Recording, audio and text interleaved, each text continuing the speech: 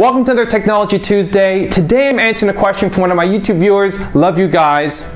James Fraley, who wrote in to say, Evan, great tutorial, thank you. Quick question, how do I save a PDF that is not scanned to a notebook within Evernote? You reference being able to save travel info in your vacation notebooks. This is a great question. It's actually pretty simple to do. I find it really helpful because if you get any kind of PDF document, if it's your travel itinerary, if it's an ebook that you downloaded that you want to have to your Evernote so that when you're traveling or on the go, you can just pull it up on your phone or on your laptop and it's synced offline, you have instant access to it.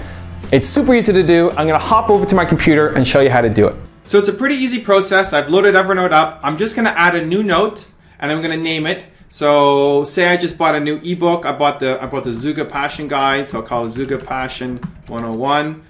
Then all you have to do is go to your Windows Explorer, find the PDF, click on it, and drag it in.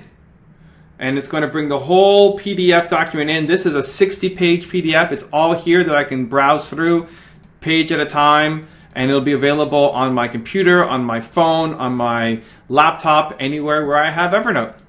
That's it, pretty simple. I hope that helped, James. Great question. For those of you watching, if you liked the video, you can subscribe to the channel, click on the link below. Believe, thank you so much, and I'll see you soon.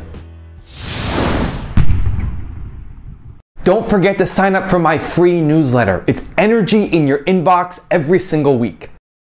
Hi, I'm Jason J. Raz Fonseca of RazOnline.com, and I want to say Evan Carmichael's newsletter is consistent, fun, inspiring, and it's the only newsletter I prioritize and look forward to, period.